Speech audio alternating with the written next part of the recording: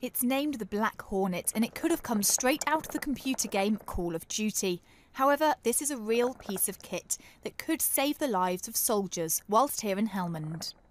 Well, it looks like a toy that I might buy my nephew for Christmas, but in fact this is new technology that British troops have been using out on the ground since last year.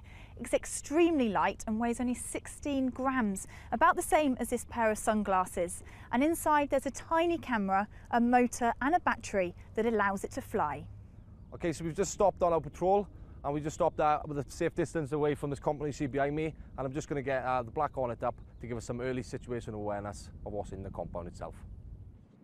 This cutting-edge technology has been developed by a Norwegian company, and within minutes the Black Hornet can be up and running. Right, it's calibrated, it's got its GPS fix, and I'm just now going to launch it. The camera on the helicopter relays motion video footage of the compound onto the handheld computer. It gives the user grid coordinates, the battery life, the height of the device off the ground and the current wind strength. It can also take still photos. I think it's a really good bit of kit. It's nice and light. Like I saw, it comes in what you see here.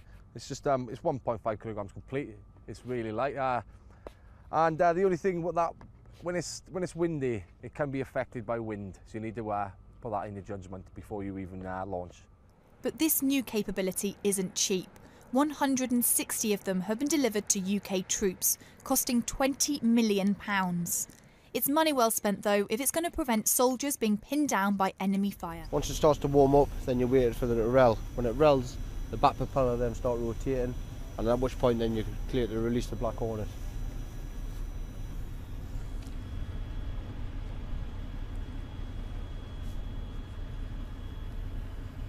It is affected by the weather due to the size of the Black Hornet. The wind is the biggest problem.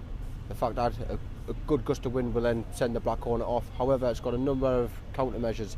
I can press home and the Hornet will automatically turn around and come back to the base location. You get 20 minutes flight time on it.